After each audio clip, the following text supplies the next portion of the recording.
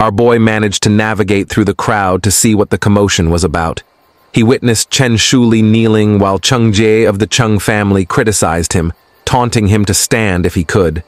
When Chen Shuli attempted to stand, Cheng Jie kicked him, mocking him. Observing this, our boy refrained from intervening, mindful that if the Cheng family recognized him as the third prince, it could lead to trouble. He found himself in a dilemma whether to aid Chen Shuli or remain uninvolved. Before he could decide, the girl who had bumped into him earlier stepped forward, reprimanding Cheng Jie of the Cheng family for going too far. Cheng Ji, eyeing her like a predator, identified her as the eldest daughter, Miss Chen Mao Yun, and dismissed her involvement, ordering her to step aside.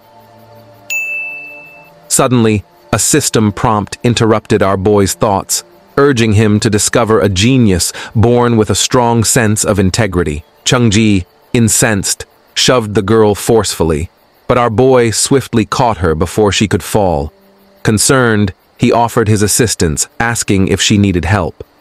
Meanwhile, Cheng Ji, displaying the intelligence of a brick, ordered our boy to bring the girl to him and also to fetch Blackie for a soup, enraging our protagonist.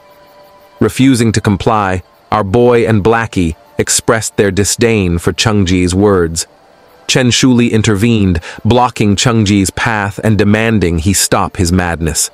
Ignoring him, Cheng Ji arrogantly questioned how dare Chen Shuli speak to him. Finally, our boy and Blackie decided they had had enough and released a bit of their aura, advancing toward the block-headed Cheng Ji. Impressed by our boy's strong aura, the girl Chen Mao Yun found herself drawn to our boy. Cheng Ji noticed our boy's attire resembling that of the Imperial Guards and inquired if he was one of them.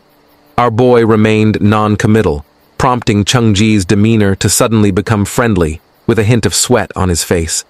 He quickly apologized and pleaded for forgiveness, acknowledging his offense and vowing not to forget our boy's mercy. Our boy, displaying his wit, assured Cheng Jie that he would not make things difficult for him and advised him to return home.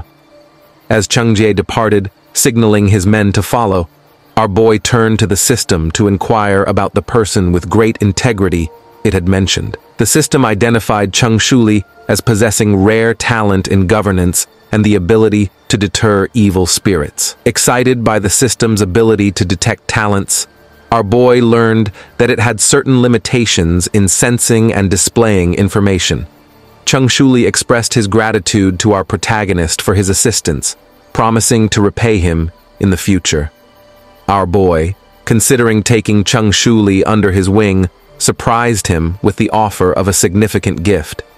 Meanwhile, Cheng Zhan rebuked his son, Cheng Ji, for being deceived, reminding him that Imperial Guards couldn't leave the royal capital. Suspecting our boy might be the third prince, he pondered if our boy had escaped his punishment at the border.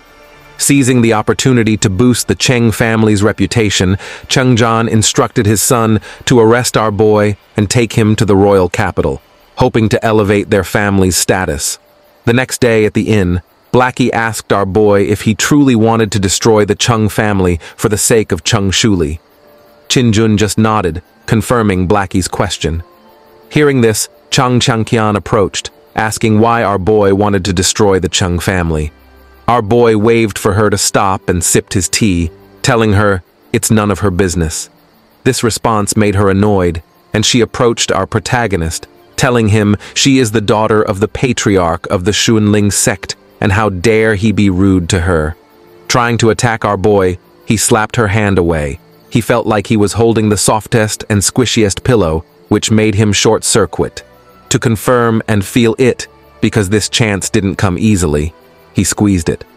Oh my! It's kinda soft, our boy remarked inwardly. Ahem, don't mess around in broad daylight, our boy told her. Embarrassed and blushing, she told our boy that he's going too far. What's going on?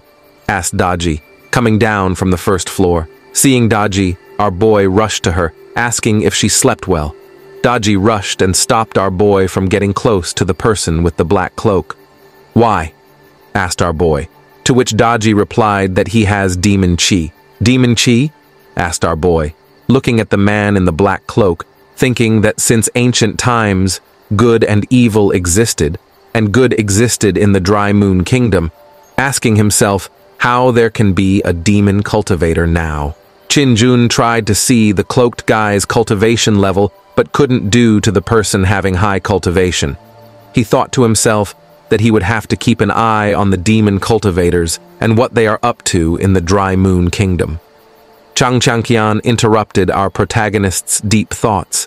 She thought our boy was in a hurry to take her back to her sect, throwing a tantrum. Our boy nodded, agreeing with her argument.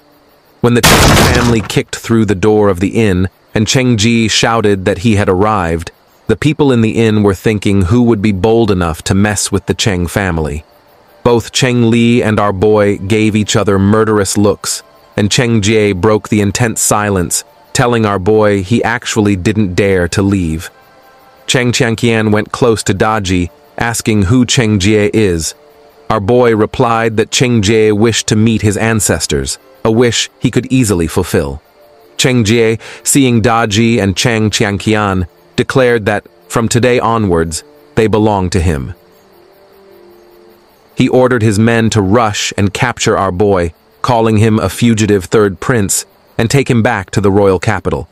They quickly charged towards our boy with hostility on their faces, saying that Daji and Chang Qian should be left alone, and he will deal with them personally.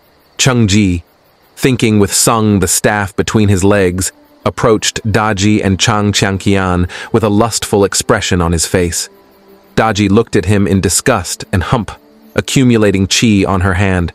She released her energy, pushing Cheng Jie away.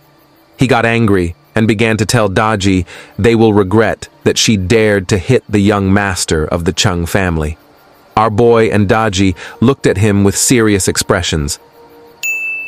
Suddenly, a system mission was triggered, instructing our boy to kill Cheng Jie and his father, offering 500 experience points and 2,000 experience points respectively.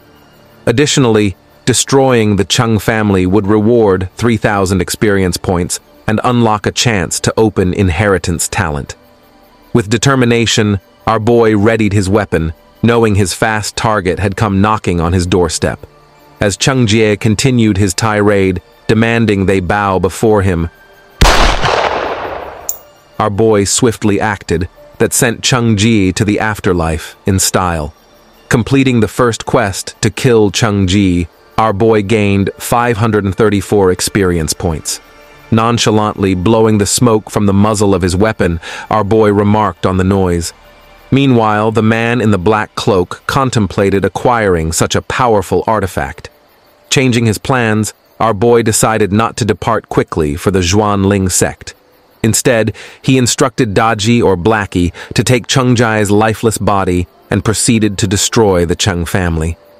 Reach 100 views and 10 likes. I'll upload fast. I will be going to 1 to 2 days upload.